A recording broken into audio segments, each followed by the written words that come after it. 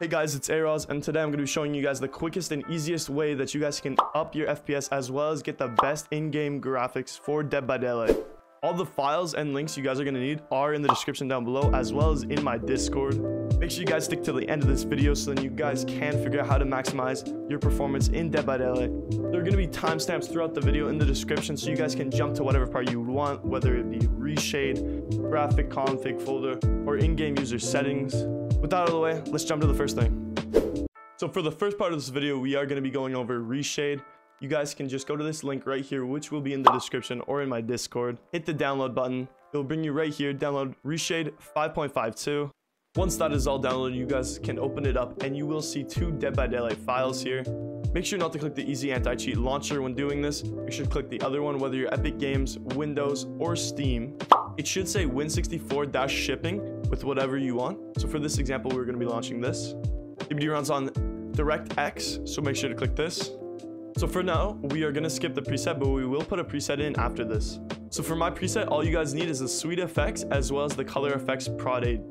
Make sure to double click so then it shows checked. Click next. And there you guys go, as simple as that. Now, launch Dead by Daylight.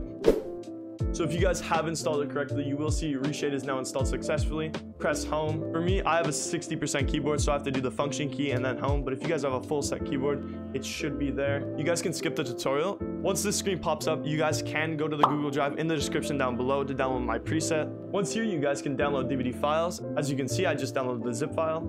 Okay, once you guys are here, you can extract here. Once you guys have extracted your DVD files, you can click here, the Reshade config. From here, you're going to want to tab back into the game. Once you have the Reshade config downloaded, you can go home again. Click on this little preset area. Click on this text and then Control A, Control C. Tab back into your file explorer. Paste the directory. And once you guys have this here, you're going to want to right click on your file explorer again, open up another side. Go to where you've downloaded the DVD files. So now you guys should have two file explorers open. Just drag and drop my config folder into there. Now once back in Dead by Daylight, you should see Aros config here. Select performance mode, and there you guys have it. You should have my Aros config for Reshade. Okay, so now that you guys have the Reshade successfully installed, you guys can now go to percent, app data, percent, click here.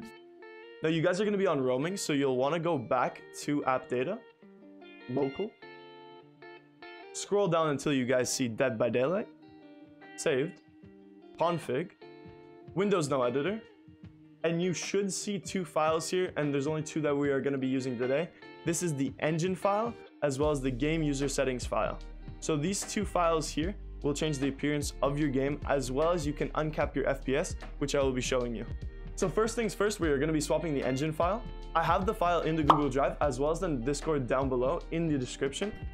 Once you have the zip downloaded, you will see engine file, Reshade, user settings. For this example, we're using engine file. All you guys have to do is open up the engine file, drag, and drop. Replace file and destination. And boom, it's that easy. Once you have drag and dropped your engine file, make sure to right click, properties, read only, and apply.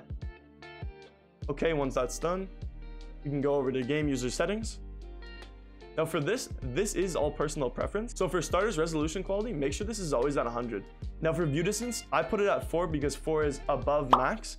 The lowest you can go is 0. The highest you can go is 4. It presets these to 3, I believe, at high settings. However, you can exceed it. Shadow quality, always on 4. Post-processing, I have at 0. Texture quality at 4. Anything below 2 looks very bad, so I usually keep it up just so it looks good in streams and videos. Effects quality, 0. Foliage, 0. Shading 0, and animation 4. Anything below this makes animations look very weird and buggy. So for the graphics, 4 is the highest and 0 is the lowest. I recommend staying between either 2 to 4 if your PC can handle it, but if you guys have a low-end PC, make sure to stay between 2 and 3. I think that's safe. For foliage, you always want to keep this at 0 because of the cold wind maps. So next, we are going to uncap our FPS. So by default, Dead by Daylight has VSync enabled. So all you guys want to do is go to the edit area here, click on find, and type VSync. Once there, you guys will see it highlighted here. Make sure this says false. Now, Dead by Daylight does have a hard cap at 120 FPS. So if you guys want to get the maximum performance for your game, make sure you go to FPS limit here and put 120. If you have a low-end PC, I'd say keep it around 175, depending on what you can actually get in game. If you scroll down, you guys should see frame rate limit again. Make sure this is 120. After that, click File, Save, back out of here. Once done here, you guys can right-click, Properties, make sure this is read-only, Apply, and then click OK. If you guys would like to use my user settings, you're more than welcome to. All you have to do is the exact same thing for the engine file, which is just go to where you downloaded it in the Google Drive down below or the Discord, click, drag, drop, place, and it's that easy.